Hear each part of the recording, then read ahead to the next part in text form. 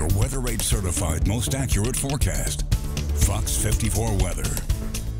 So, as we've learned, Governor Ivey declared today College Colors Day.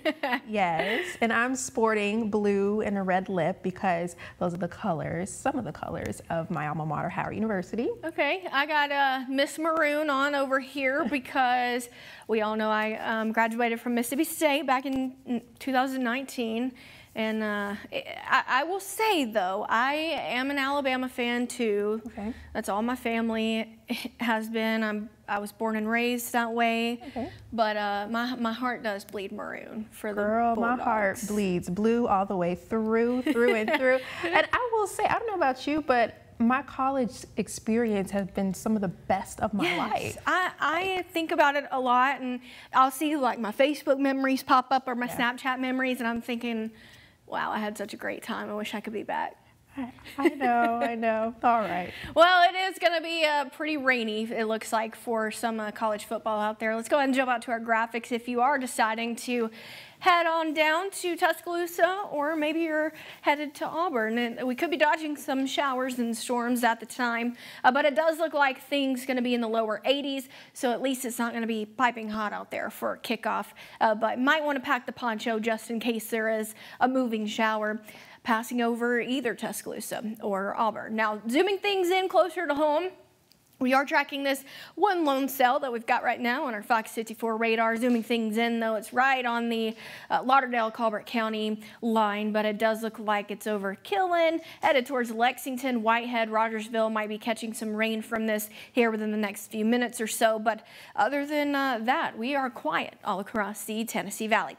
Temperatures hanging out in the mid and upper 70s. We're sitting at 79 right now in Huntsville, 76 in Athens, 73 in Pulaski, 78 in Russellville. Scottsboro currently sitting at 79 degrees. So heading into the overnight, it does look like temperatures going to be staying in the lower 70s. We'll see mostly clouds, mild and muggy out there for the overnight, but I can't rule out an isolated shower or two that moves throughout the overnight. But like I said, most of us going to be staying dry, but that's all going to be changing heading into the afternoon tomorrow. We are expected to see scattered showers and storms for your Saturday, mid 80s, and it looks like temperature is going to be declining heading into your Sunday and your Monday, thanks to all the rain and the cloud cover we're expected to see. So some bright side from all this rain is that temperatures are going to be on the cooler side. So let's go ahead and time out tomorrow for you. Here's midnight. Notice we're just going to continue to sit under a mostly cloudy sky. That'll be the case heading into your early morning hours of Sunday. And it does look like rain will really start to pop up heading into the afternoon. So notice this is right at noon. We'll start to see some scattered showers and storms develop, but things really start to kick off right around 3 o'clock in the afternoon tomorrow.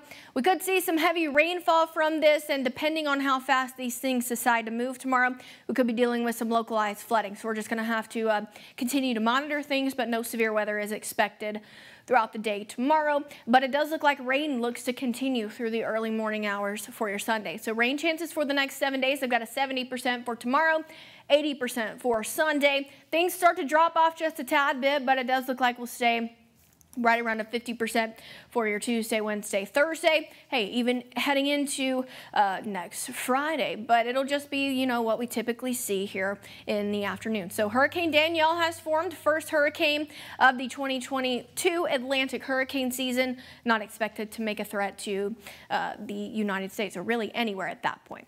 7-day forecast looks like this, mid 80s for tomorrow. We'll stay in the 80s pretty much throughout the next 7 days. Labor Day, scattered showers and storms, 83 for the high temperature. Looking ahead, though, scattered showers and storms going to stay in the forecast, and it looks like the 80s stay in the forecast as well.